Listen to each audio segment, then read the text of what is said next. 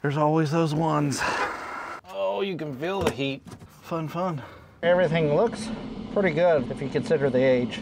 Today we're in Blanchard, Oklahoma, and we're going to a heat preventive maintenance at a house out here in the country. Kind of a great thing to be in Blanchard. You get kind of the best of both worlds. So you can be out in the city on one day and the next day out in the middle of nowhere, wondering if you made a mistake.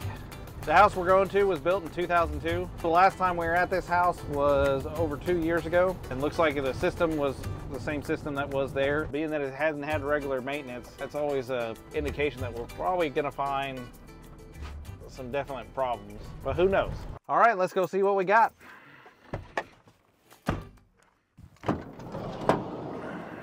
Tools we want to have for this is definitely, obviously drill, basic hand tools.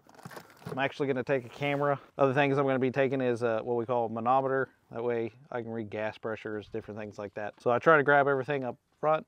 Sometimes you run into things where you go, well, I could have used this, and not a normal thing I usually take out. So that's where we're at. We got to have a ladder to get up in the attic, A lot of these houses have all kinds of different ways. A lot of them have attic ladders around here, but there's always those ones.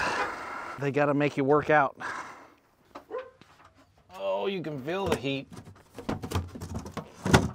Well, fun. It's hot. Hey, but guess what? There's light. That's always a good thing. So first thing we want to do is always get good pictures of everything, especially if we've not been there before. More pictures we can have, the better idea anybody else that looks.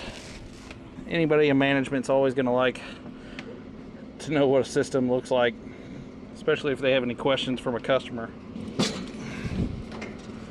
And then we want to make sure we get model and serial numbers of everything. So far everything looks pretty good for if you consider the age. Really looks pretty good. I mean, no signs of any major rust on the outside here. We want to run this camera right into these burners. You'll notice that rust right there. Probably notice that rust right there. That's common on these. That's nothing to necessarily be worried about. They do start to rust out. You're starting to get a little bit darker there. Most likely from gas not being set right. It can burn off differently and build carbon up. They're not too bad. And so one thing I'm noticing is, so right here, I don't know if you can see that, there's a gap. And so that's sucking in attic air. That's not a good thing. We want that to be somewhat sealed because you don't want to pull in attic air. Another thing you always look is this tape. For the age, it's staying on here pretty good, but a lot of times that'll come peeling up. But we're gonna pull this high limit out right here so we can go look inside the heat exchanger, and then we're gonna also take a peek at the evaporator. That's the same seam as inside, and you'll see that it's got just slight surface rust on it. Nothing that you need to worry about. Go over here and actually look at the coil. See how clean it is. Somewhat clean. I mean, nothing great, but nothing to probably worry about. Now we're going to open the blower compartment. We'll check some things in there. Make sure wiring looks good. Everything else looks good. Then we can fire it off. Test the system. One thing we always want to look for is on this board, we got signs of it heating up. So I mean, that's the potential of something that could possibly fail. It's not as common. It's not something I would definitely stress at, but I will say there's some other issues, like for the inducer, the little connection here doesn't connect very well. All the other connections seem pretty solid. Oh, that's good. Transformer. How much dust is on the blower? Seen quite a bit of buildup on that blower. Definitely I'm going to suggest cleaning the blower. Anytime you have a blower that's dirty like that, they always cause problems for your blower motor. That blower wheel, any kind of extra weight is going to weigh down that blower. We want to make sure that they're nice and clean, and this one could stand to. You're also going to think a motor's going to work harder, and so it's not going to last as long when it's got debris like that. Really, the motor on here looks like at one point it was changed out, because that motor looks pretty new. Now, that capacitor probably is new too. most of the time if somebody's going to replace a motor, they're going to replace the capacitor. So on this capacitor we're looking at, we want to have 10 microfarads. So we'll put this on here and see what we got. 9.8, and manufacturer specs says between plus or minus 6, so that's within range, because 10% would be 1, 5% would be 5. We're definitely over less than 5%. Whenever you get a weak capacitor, is what we call it, the motor is not going to function like it should. It's going to work even harder. So we already have issues with a blower wheel being dirty. You know, you can imagine if you had potential one less leg of power, you'll have it working even harder than what it is now. I discharged this capacitor. You definitely want to discharge this capacitor. One of the things I remember out in the fields, I had a unit completely off, no power. Pulled those wires off. It didn't shock me at that time, but at one point I was messing with the blower back here and I rubbed my hand over that and I got shocked pretty good. So they will hold charge and it does hurt. So don't do that. And if you were ever wondering what temperature it is in these attics, and this isn't even a hot day. I mean, we're talking about 86 degrees. That's not a bad temperature at all. But we're looking at an attic temperature of about 110. That's pretty warm in my book.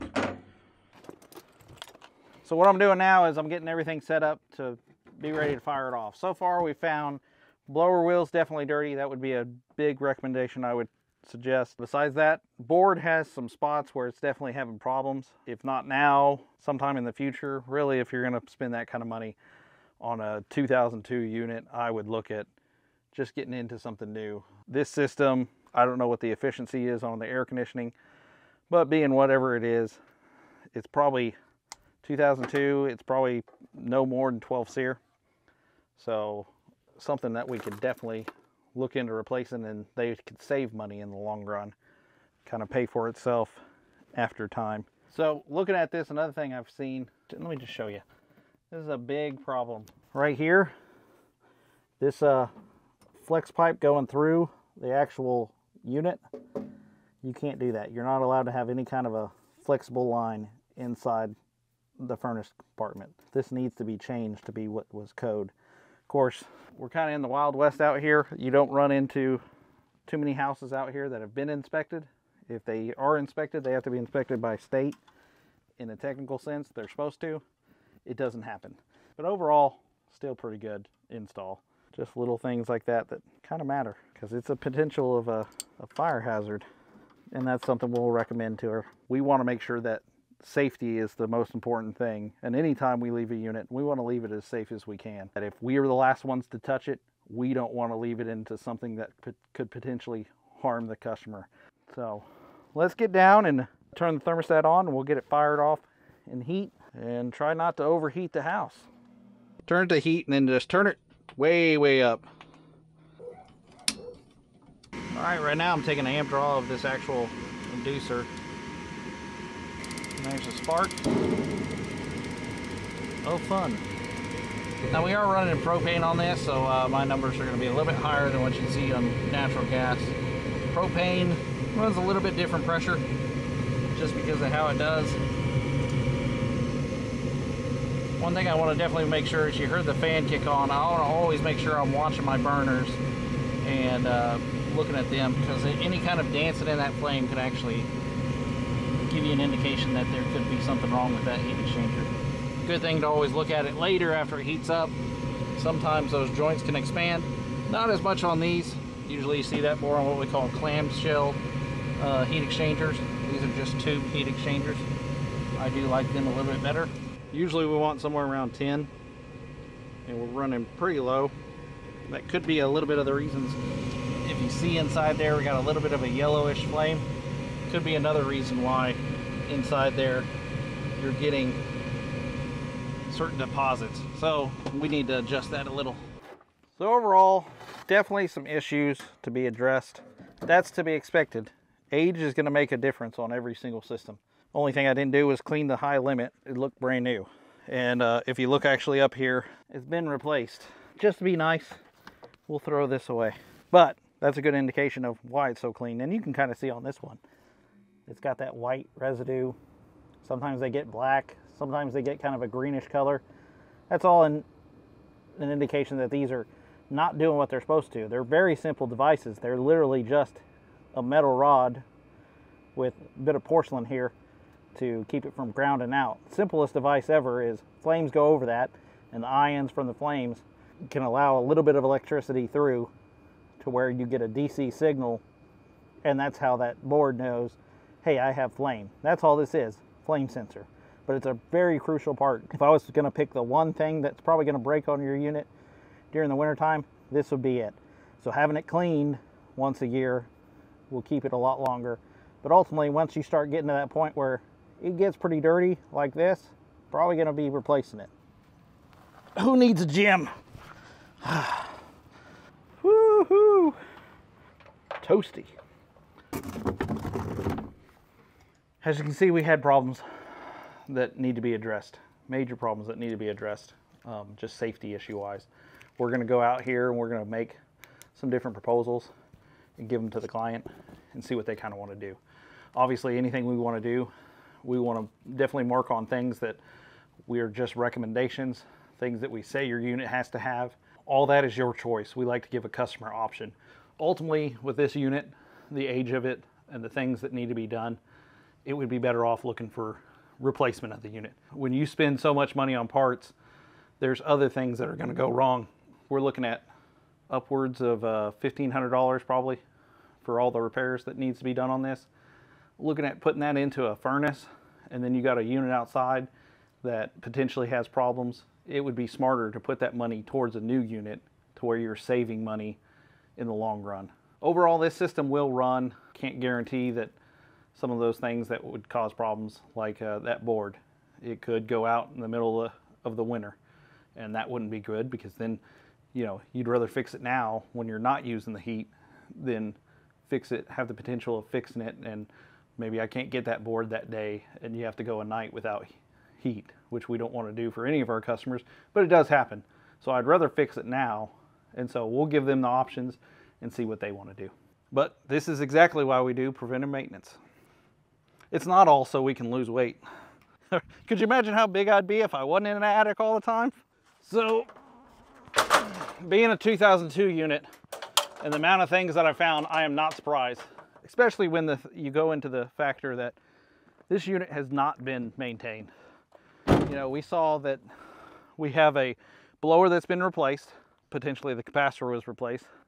All those other things, those are things you're gonna find fell out of the life of that unit. And to be honest, something like that board, being that it's getting hot like that, those usually fail a lot sooner than that. So that's not uncommon. So let's go get the information we need off of the outdoor unit. Whoo, you can hear it. Let's get some pictures. Somebody's obviously cleaned out this unit, because these are very prone to getting all kinds of debris built up in them.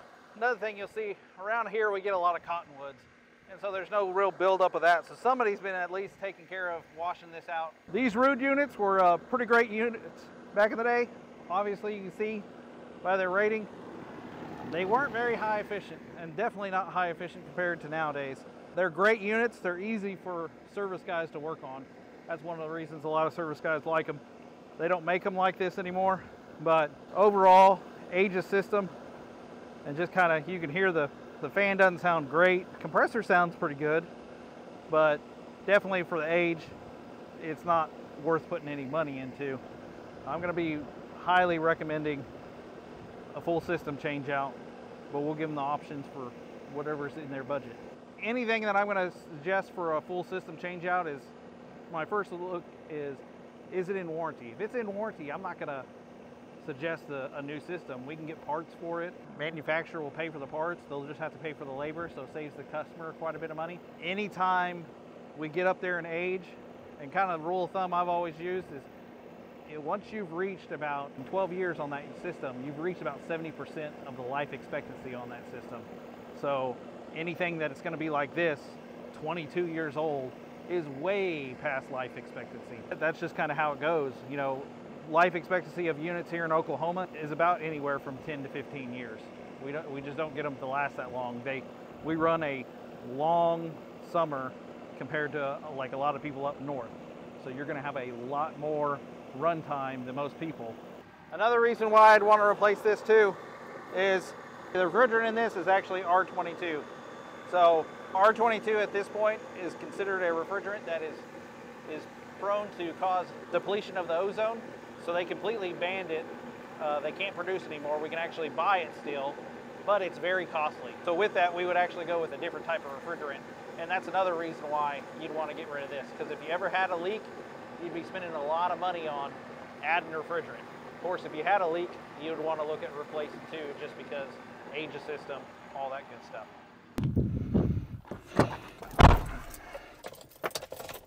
Best part of this whole job, air conditioning. Anyways, after I spoke with the customer, she seemed pretty concerned about the things we found. We're going to definitely get a comfort visor to come look at it. She can get a better assessment of what it would be to replace the actual unit with having a comfort visor out. And then all our quotes are going to be good for 30 days. So that gives her an opportunity to really see which way that works for her pocket. One of the reasons we recommend these estimates is to give the customer an idea of what it's cost to actually replace that unit. You know, maybe it's not in their budget right now to actually replace it, but through this we can actually educate them and have them be better informed to make the right decisions for them. All right, off to the next one.